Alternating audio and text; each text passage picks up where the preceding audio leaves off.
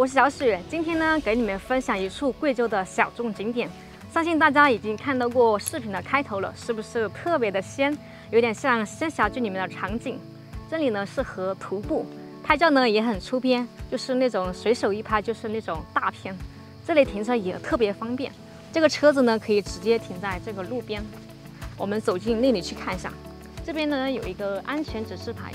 它这里是一个纯野生的，没有被开发，所以有想来的朋友一定要注意安全。这个公路的尽头就是这里了，这里有一条小路可以直达那里。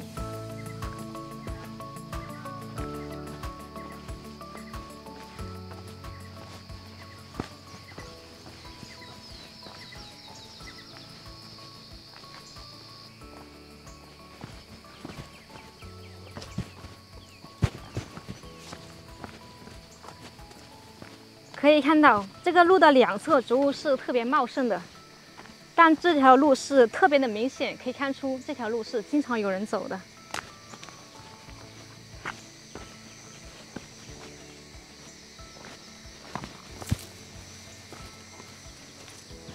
你们看，就是那里的，上面还有人。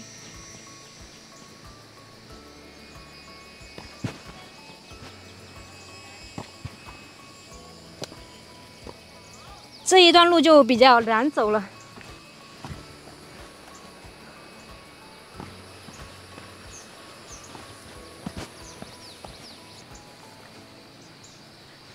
是不是看似近在眼前，实则呢我们还要绕一会儿，因为它两个小山之间是连着的，那个路呢就是在两个山之间绕来绕去的。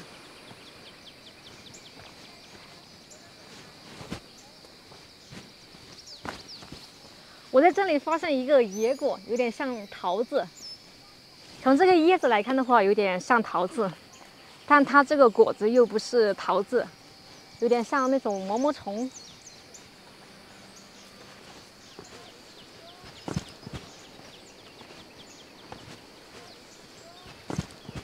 看这里往下走了，这边有一个分岔路口。 听当地村民说，这条路呢是通向那边的一个山洞，是一条徒步路线。我们今天的目的地是那上面，所以我们还需要往上面走。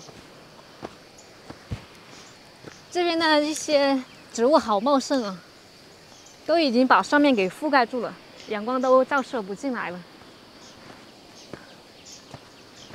这一段是一个爬山路段。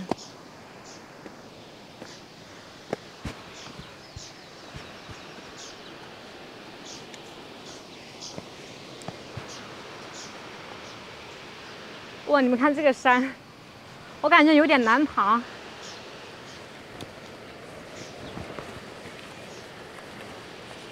哎呀，给我的风扇收起来。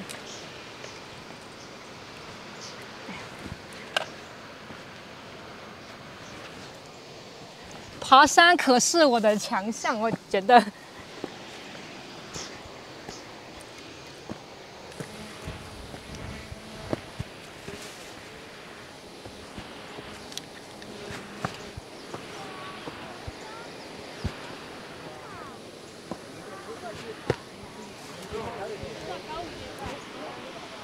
快看，我们已经到了，这一段才是最难爬的一段，玩的人还是很多的。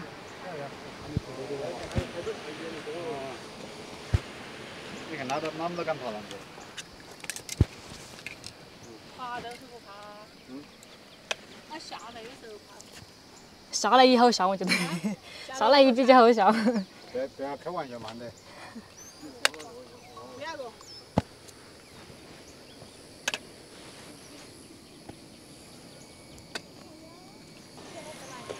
哇，我们终于爬上来了。在这个山的上面呢，是一个小平台，在网络上呢，大家都称之为问天台。我们来看一下这个周围的环境。这个山呢，它是三面绝壁，看那边有一个天然的溶洞，溶洞里面呢有一条暗河。你们听，它这个水流出来撞击石头的声音，让人震耳欲聋。看这个四周，全是这种奇山，底下是一条很大的一条河，你们看这个水非常的碧绿，这里的风景真的是相当的壮丽。这位小姐姐刚才是和我们一起来的，因为她走在我们的前面，所以她先抵达这里。她在这里直播，分享家乡的美景。我们来到园子直播间的小哥哥，直播下河抓鱼。这座山除了刚才我们上来那一段，其余的都是这种悬崖绝壁。我们来看一下底下，哇，如同万丈深渊。我们来看一下这边，这几边呢都是这种绝壁。这里还有一个平台，这里给我100万我都不敢站上去。它这个水是从这个山洞里面流出来的，然后由这个沟再流入这个河里面。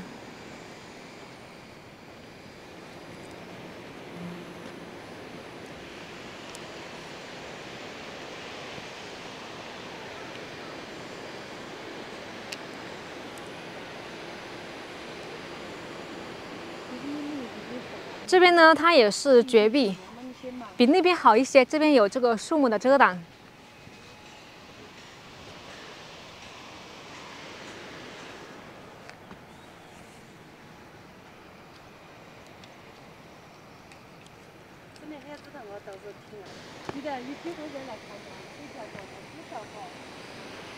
据说屈原在登上问天台之后呢，创下了千古绝唱《问天》。